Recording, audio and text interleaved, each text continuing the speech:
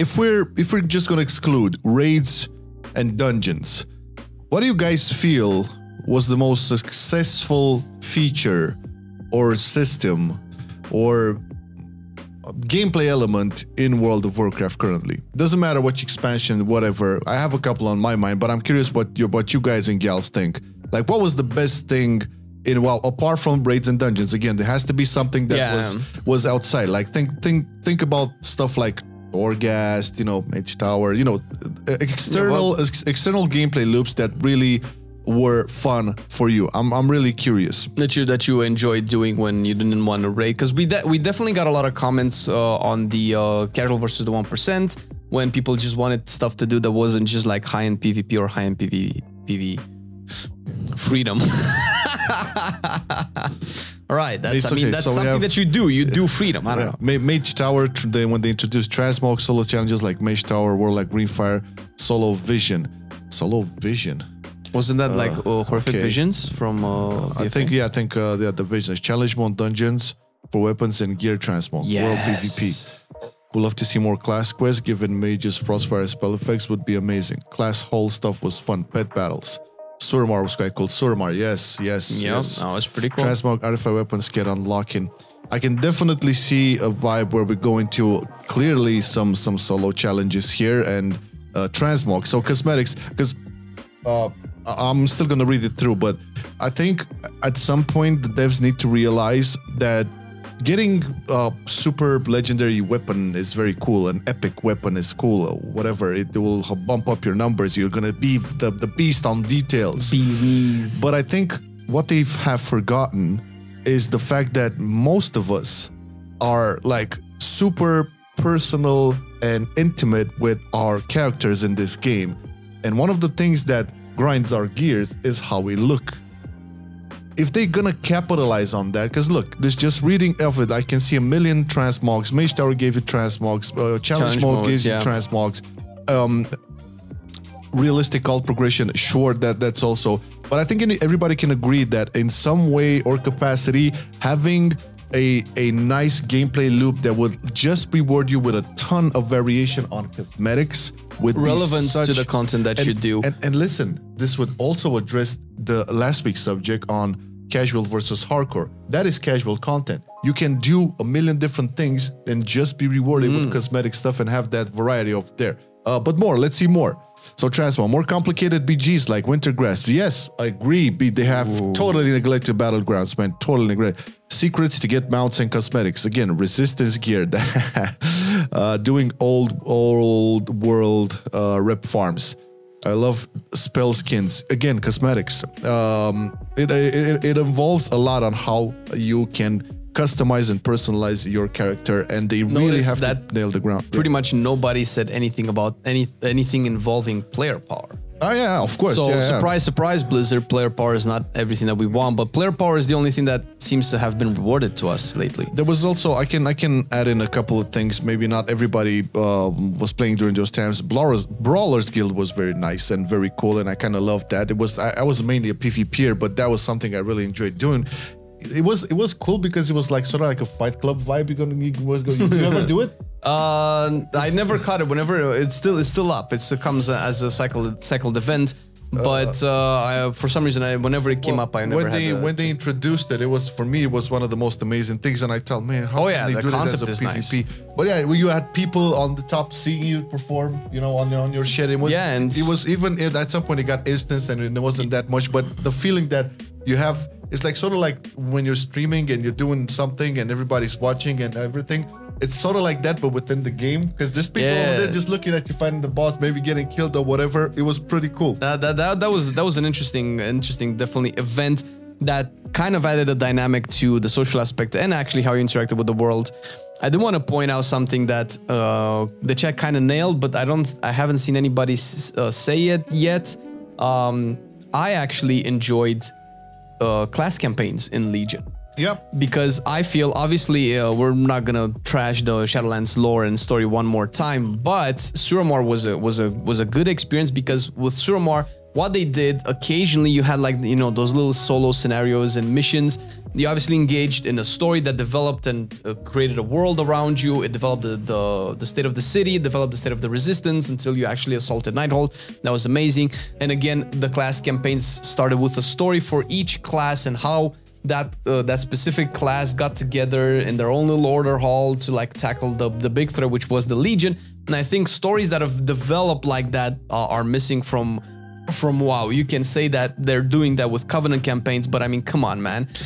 It's one thing to put Covenant campaigns in for Covenants that nobody cares about. It's another to bring class campaigns for your Druid that you've been playing for 15 years. Oh yeah. There's like, I'm finally seeing all of the Tauren, Night Elves, Trolls, Druids, Cenarius, and all those things. That was like such a smart idea. Whoever thought about that was a genius, because you brought, not only did you make everybody playing that class feel Steve the so Loser awesome. was involved in that. Yeah, well, so he can do good shit.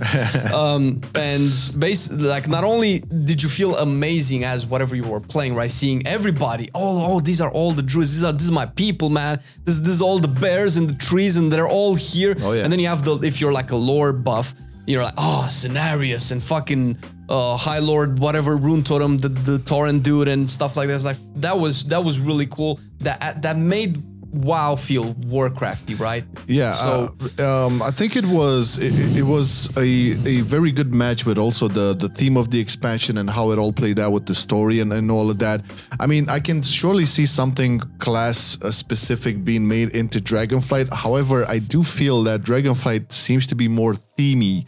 Oh yeah, no, I don't mean to bring back class order halls. I mean to bring back but class story specific content. Yeah, like quests, like actual RPG quests that can actually mean something at the end. Because sure, it's cool to see, you know, the story, the elements of your class. Like you mentioned the Druid and seeing like big ass totems and seeing bears and all of that.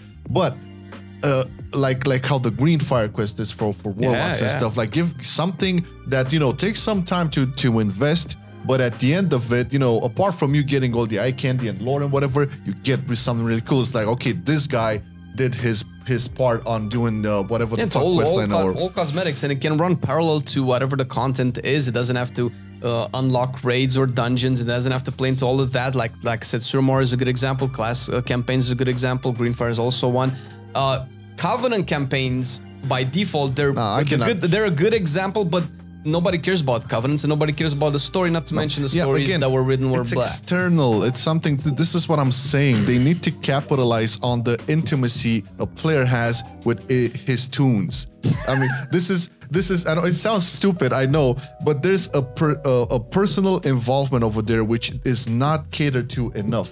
You can do your Covenant quest, but you're not really, it's not your representation. You've been playing your class or your classes for a couple of years. You have a different emotional investment into that shit, as opposed to, oh, hey, here are the Vampire Boys, here are the cute little blue light leaf fairies and stuff. You don't have the same involvement. I get it. They're washed up.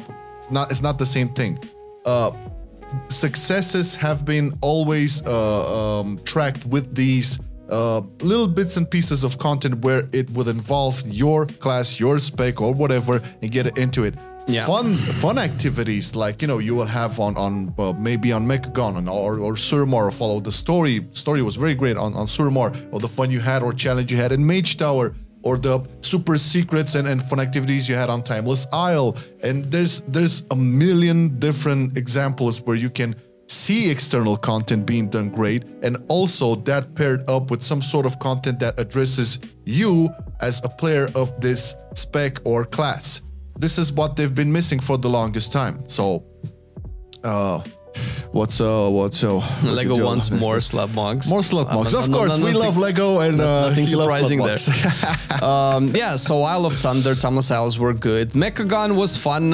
It had some activities. They weren't, you know, at the same level of fun, but it was something that you could do. It was, yeah, man. Coming from the whole hurdle that we had prior to that, it was such a refreshing thing, because you didn't only have Mechagon, you also had Najatar, and it was a bounce between the two. It was a lot of stuff to do. That very nice contrast. I mean, if you take out Benthic gear, which was a pain for anybody who was trying to, you know, actually get, you know, progression out of their world content.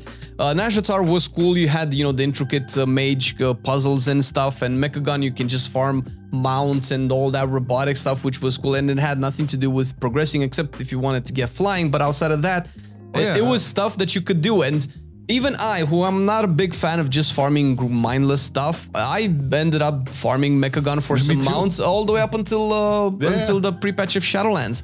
So that kind of stuff is cool. Stories and quests that can evolve. What I mentioned about Covenant campaigns is that it's a story that runs parallel to the raid. It's just that it was a boring story. It didn't involve, like you said, you as a person too much. But they did try to put something extra. It just wasn't. It was like, you guys are just goddamn it, man. Of course, you're gonna mention the Secrets Lucid Dream Maze. Of course, guys. Every patch, every type of content will have its flaws. Okay, I get it. But you have to, like, now we're looking at the grand scheme of things, right? Some are bad, some are good. But I'm talking about here more as a concept. I was balanced racials. All races have less racials, and even when they are useful, they feel boring, undead. Allied races have 5 to 6 racials, and they feel good, like Vulpiro's tent, extra backspace and extra heal ability. This is something that it's on a different spectrum of development. But sure, I kind of agree here. It's a discussion to be made whether racial abilities or passives or whatever, how much should they impact, you know, your gameplay? I think, like, it's a good point when they attack, like, the utility, you know, the convenience. Sure, that would be good. Yeah, straight up power is something like it's a little bit old, where you had orcs and trolls that have, you know, the racial that gives you a certain stat boost. I'm not too keen on that. For instance, I personally loved orcs being a little bit more resistant to stuns, Torrents stunning, High Mountains charging, so that kind of stuff is cool. And it's definitely, it's pretty obvious that in developing the allied races, they kind of went a little bit back and realized that maybe we're not putting as much love and customization into our actual races, which is why, I don't know in which patch they did it, but they added orc, for instance, customization Night Elves as well, where you can now have, like, leaves and shit in your stuff. So making races a little bit more unique, right? I don't know about the racials in terms of power, my man, because from how things are looking, considering how they want to increase accessibility and not make it so that a race is a wall or a restriction, it's unlikely that the player power racials will be addressed in any significant way, unless they just nerf the existing ones to match it. It's just gonna be adding even more things to be balanced out for the future. So I think not Yellow Flash, Cesare had, like, a good point. I think that the utility aspect of it would go a longer way. Yeah. Just remove the power gain from it whatsoever and just make it more themed, where it would just be an element of convenience of you know, this is good to have something. Yeah, I like discounts for goblins. Let's go.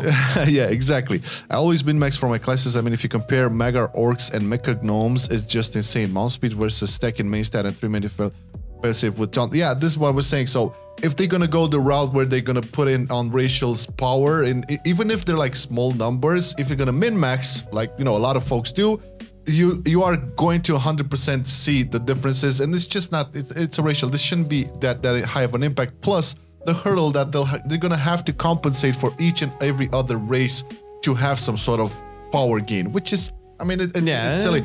Let's keep it up with 100% the talents as they would in Dragonflight, right? And the gear you're gonna get. That's it. Fuck it.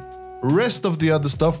This is why I opened this can of worm. Rest of the stuff should be either utilitarian, good to have, or cosmetic. Mostly cosmetic, I would feel, and just address this a lot more, because, again, the system-y, like what they did, featurey. Yeah, go ahead. So I think that what they're doing right now, but they're not doing enough of it. For instance, the Blood Elves quest line in Silver Moon, especially the Paladin ones. If you get the Paladin set, that is stuff that I like to see. I've actually, and I think I've said this before, I've actually found myself falling in love with the game again once I went on my Blood Elf Paladin, and Lady Liadrin called me in Silver Moon, and I started to fight back the undead, and that felt like Warcraft again, man. That felt like, oh, I'm a Paladin, I'm using the light to burn. Yeah. It did send me to bash and to forge a weapon, but whatever. Fuck that. I used the power of the light to actually kill whatever leader of the undead that wouldn't die because he was undead and only with the power of the afterlife, whatever. But I felt like a paladin, I felt like a blood elf, and I was rewarded. And I have a cosmetic that's only available, to my knowledge, for blood elf paladins, which is cool. That's what I want. If I'm playing a blood elf paladin, I want to feel like a blood elf paladin. If I want to play an orc, and that's, you know, the heritage armor, that was good. Oh, that was cool. Yes. If they can do that more and put like some interesting story into it as well.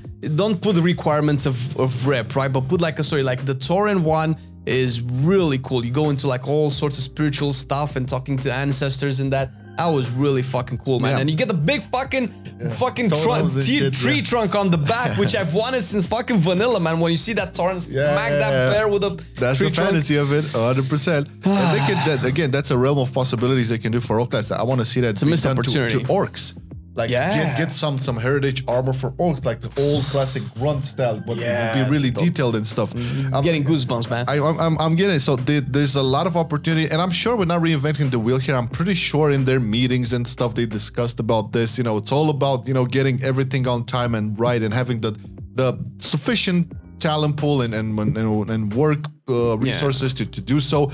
Hopefully, with the 100+ people from Proletariat, this could be a thing happening. We're just like laying out the ideas and chatting it with you guys because, again, we feel like, and hopefully the majority of you agree, you know, okay, systems, features, all of that, fixing problems with alts and whatever, but when the game feels boring, and it will eventually will, you're gonna get bored of raiding, you're gonna get bored of M+, you're gonna get bored of arenas. What are you gonna do? Not much, right? Yeah, and then you're gonna have shit like Brawler's Guild or Mage Tower or the Suramar story, things like that. Or you can hop on a heritage quest for your orc or your night elf or, you know, the classic races and stuff. There's so much potential there, like class quests, as Flamation and a bunch of other folks mentioned, class quests where you go in and do a little bit of a story and get some nice cool cosmetic reward at the end. People were talking about, you know, implementing quests or gameplay loops where you would be able to change the colors or the effects of your spells. I think we talked about that. Yeah, cosmetics for spells. Yeah, cosmetics for spells and all of that. There's so much potential here, and I feel they're missing out on this, and this would be such a huge win. And I'm really sorry that we didn't talk about this in the casuals versus hardcore episode last week. This is a very good way. Part 2. Yeah, and it's not like these things are foreign to them. And even with spell effects, we had them in BFA with the essences. Remember, if you got whatever you can upgrade them up, you can have the different spell effects. So it's definitely within the realms of possibility, and seeing how they're improving definitely on the aesthetics of the game in Dragonflight, because I'm still recalling those reveals, man, that Drakthir, however much I don't particularly vibe with how the specs seem to look, how the specs seems to be designed. Yeah, and the race, looks silly. We can talk about the race as well, we will talk about the race, spell effects. We are seeing upgrades in terms of animation. Well, so hello, yes. I mean, and it's nothing new, right? In what was it, Warlords of Draenor, Warrior got a big bump to its spell effects. Not just Warrior, but Warrior. I was playing Warrior at the time, where Bladestorm was improved. Whirlwind. Like when that happens, and just like an honest gamer opinion, when that happens, I actually play my Warrior because I liked Whirlwinding because it looks so cool and meaty. Yes. That's when I farmed my Apexis crystals and got the mount, because I liked looking at the goddamn spell. So if I can do that with just like an upgrade, why wouldn't I actually work to obtain that? For sure. So yeah.